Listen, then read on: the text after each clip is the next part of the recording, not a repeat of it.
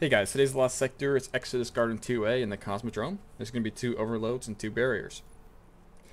Alright, moving into the build guide, we're going to be using Arcstrider with Gathering Storm. Our class ability is going to be Gambler's Dodge, so when we dodge near enemies, it will fully recharge our melee ability. I'm using triple jump, but you could use whatever jump you want. The melee is going to be combination blows, so we can stack damage on our melee. I'm going to use storm grenades, but you could use pulse grenades or skip grenades. Moving on to the aspects, let's start with flow state. Defeating a jolted target makes you amplified. And lethal current. After dodging, our next melee will jolt targets. This is also great because if you melee a jolted unstoppable, it will blind it, causing it to stun. Moving on to fragments, we're going to have Spark of Resistance. While we're surrounded, we take less damage. Spark of Feedback, when we take melee damage, we will deal more melee damage. Spark of Ions, defeating a jolted target creates an ionic trace.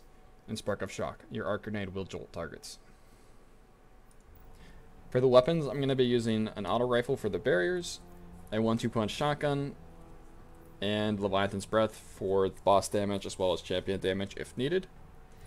For the artifact, I'm going to be using Authorized Mods Melee, Donor's Retort, which makes our super deal more damage while critically wounded or amplified, Electric Armor, which gives us increased damage resistance while amplified, Alien Strikes twice. After throwing an arc grenade, gain increased grenade recharge for a short time.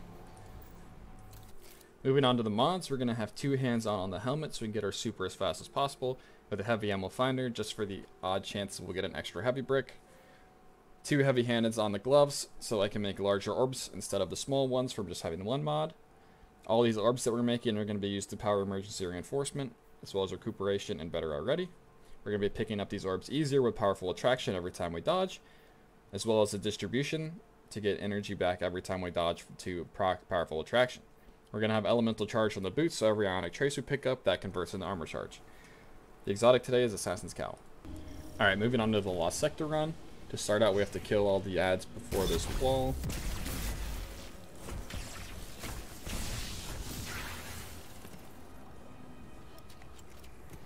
Once we kill everything, this door will open. And then once we kill all these shregs, it will spawn the barrier.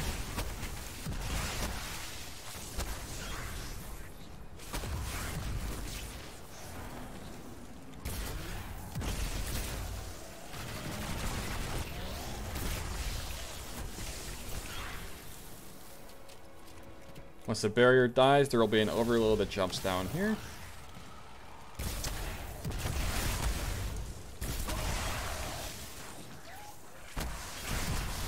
There will be another overload here. Watch out for the exploding shanks.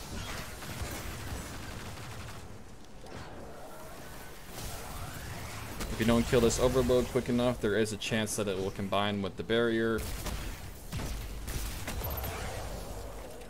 I'm just going to throw my super because I don't really feel like I need it for the boss because I have Leviathan's Breath in my pocket.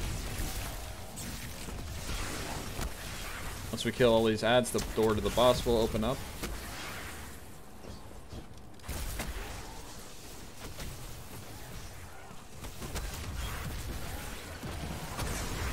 If you prefer Tractor Cannon over Leviathan's Breath, you could probably use that as well. Except you'd want to hold your super for the boss instead of throwing it all willy-nilly like I did.